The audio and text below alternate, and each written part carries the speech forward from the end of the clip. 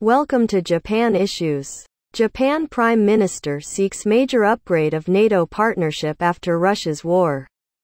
As Kyodo News reported on June 30, 2022, Japan intends to upgrade its partnership with NATO significantly after Russia's war against Ukraine, as the security of Europe is inseparable from that of Asia.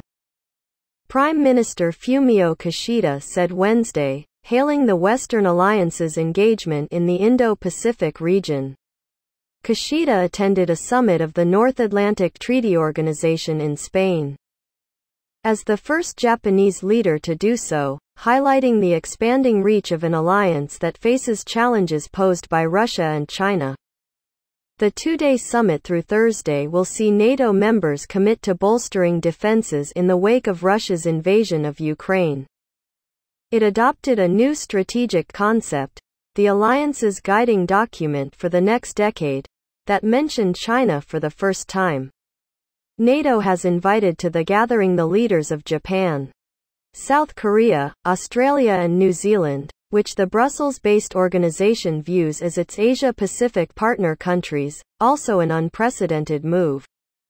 NATO plus the four nations will agree to create a roadmap for expanded cooperation, the U.S. government said in a document outlining the expected outcome of the summit.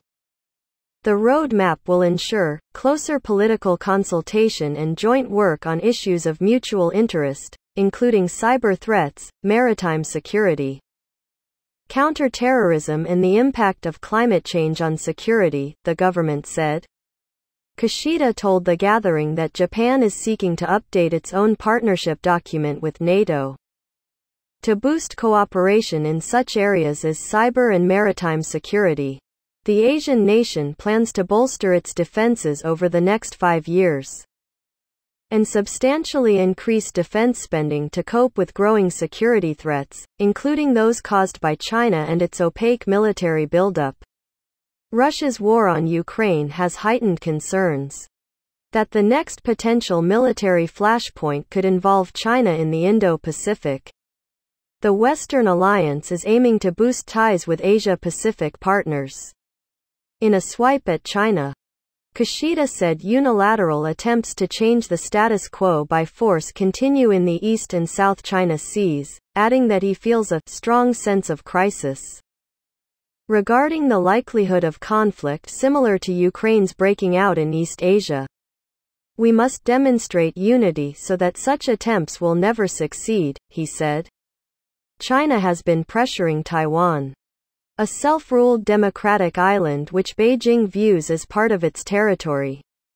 It has also been militarizing outposts in disputed areas of the South China Sea and carrying out repeated incursions into waters around the Senkaku Islands, a group of East China Sea islets controlled by Tokyo, but claimed by Beijing.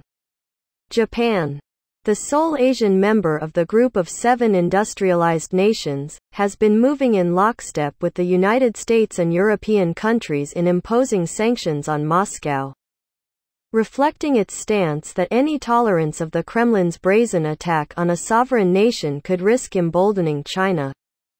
The United States has welcomed the participation of the Asia-Pacific countries in the NATO summit as a sign of a deepening link between security in Europe and their region, as well as of the democratic world firming up against autocracies such as Russia and China.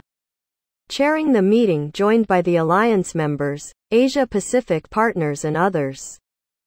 NATO Secretary General Jens Stoltenberg said, China does not share our values and, like Russia, it seeks to undermine the international rules-based order.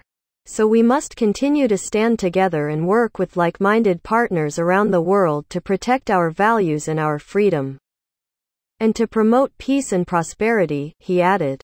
NATO was created in 1949 by the United States, Canada and several Western European nations to defend against the threat from the Soviet Union and its Eastern European allies.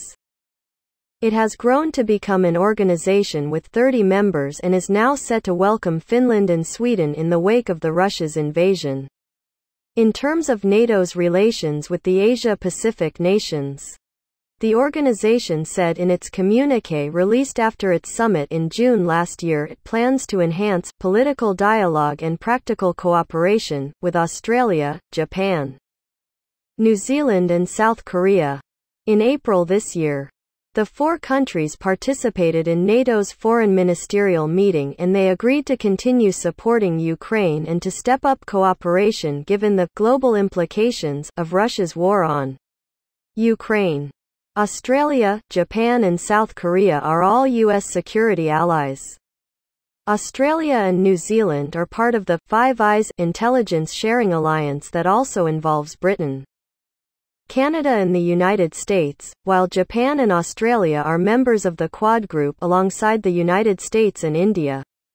That's all for now.